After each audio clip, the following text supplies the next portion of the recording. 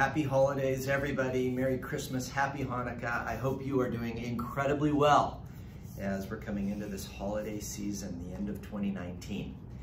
Hey, as usual and as always, I want to encourage you.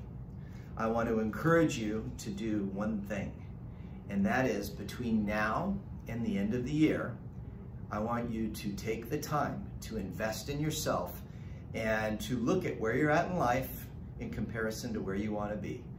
And then to look at where you're at in life in comparison to where you want to go.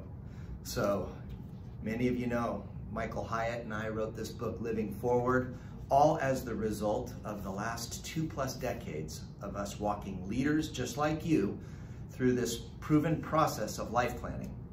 If you'll build your life plan, you will lead yourself better. And the better you lead yourself, the better you lead your team, and the better you will lead your organization.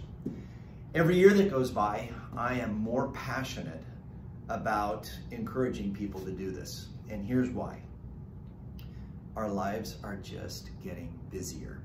The current, I call it the cultural current, is pulling so hard that most of us are going through our days reacting. And we're missing the opportunities to invest in the areas of our lives and the people around us in ways that will enable us to be the best version of ourselves. We have to fight the drift, and that's what this is all about. So I'm going to talk to 3 groups of you real quickly.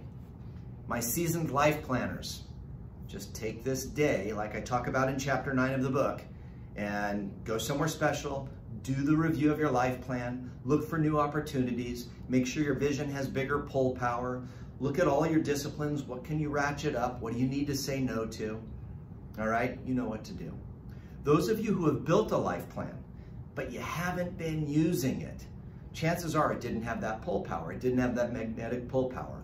Take the day, look at your vision, look at your purpose, make sure that when you're reading those things, that it causes you to want to stretch and to fight the cultural current and to do things that you wouldn't normally do. And then this third group, those of you who have never built your life plan, I so badly want to encourage you to do so. Last week, I was with a group of about 70 people. Some of them have been clients of ours for 22, 23 years. We were sitting around a campfire one night after they spent the entire day building their life plans. And they shared how the process of life planning has not only changed their lives, but it's changed their kids' lives and now their grandkids' lives.